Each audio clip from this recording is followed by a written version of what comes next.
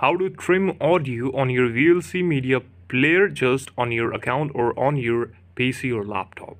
As you can see, this is my VLC media player and I have opened a video. Then I will click on view or tool option. Let me just do that and show you something here. On the top of the screen on VLC, you can see there is a lot of things. What I will do is I just need to open this. Let me just show you that this is a song here. Then I will click on the tool option on the last third and click on the last option, that is interface setting.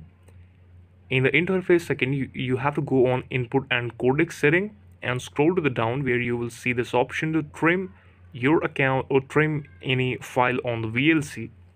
Here you have to upload that saved file from your account. And yes, after that, as you can see, I can trim this part from a particular part to another part on my account. So this is how you can do it. This is how you can crop or trim a audio or a video on your VLC media account. Now you can save it and use it. This is the video. Thank you so much for watching it. Let me just show you one thing also. I will show you that where the file has been saved in our computer and show you that if that is computer trimmed or not trimmed. So this is my music file and you can see I have the file here. This is the video. Thank you so much for watching it and please subscribe to the channel.